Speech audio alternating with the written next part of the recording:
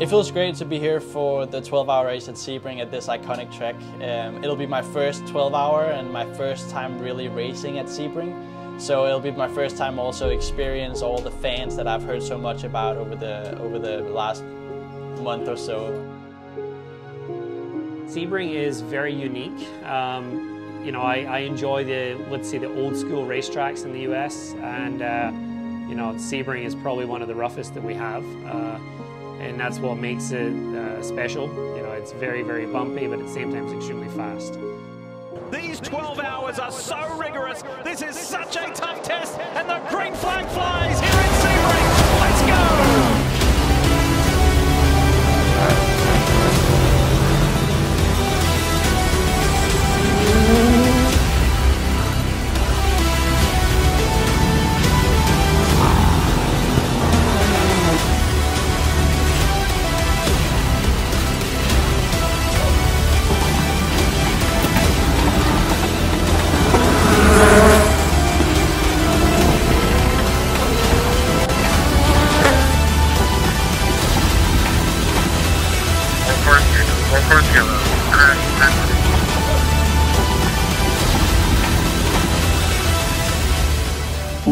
So I had some contact on the first stint with a GT car, and yeah, it was more, the nose was okay, but take the opportunity to change it under yellow, so we are good for the rest of the race.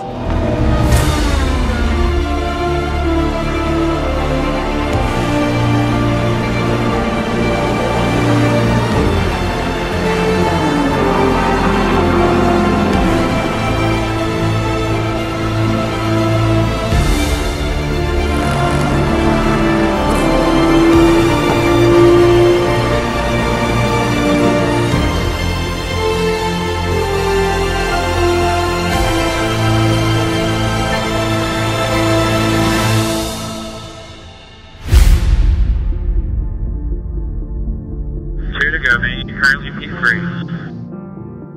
Second flag, P3, awesome job. Yeah, absolutely pumped about the finish here at the 12 Hours of Sebring. Found ourselves in last place all of the race, and then fought our way back to the lead lap, and then on the last few laps we came up to a podium position from 5th. So very happy. Car's been great all weekend. The Motorsport guys has done an amazing job getting us here, and yeah, very excited for my personal first podium in the endurance world. So hopefully there'll be a lot more of that, and can't wait for the next one.